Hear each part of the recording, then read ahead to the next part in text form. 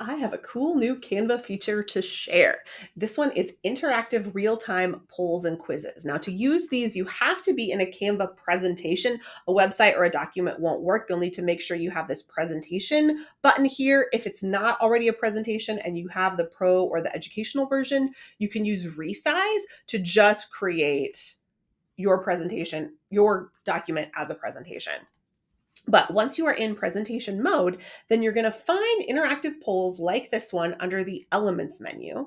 And you can see I've already been searching for it, but if you just click on straight up elements in a presentation, one of the top 5 or 6 options is going to be this polls and quizzes section.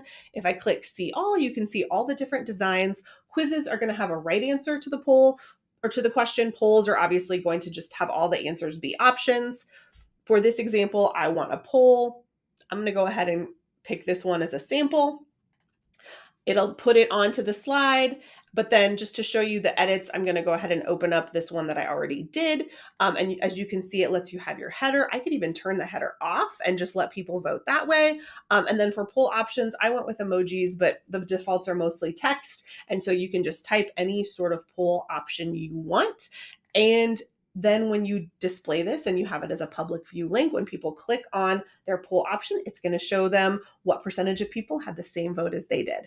I thought this was a really cool feature. And if you have any questions, let me know.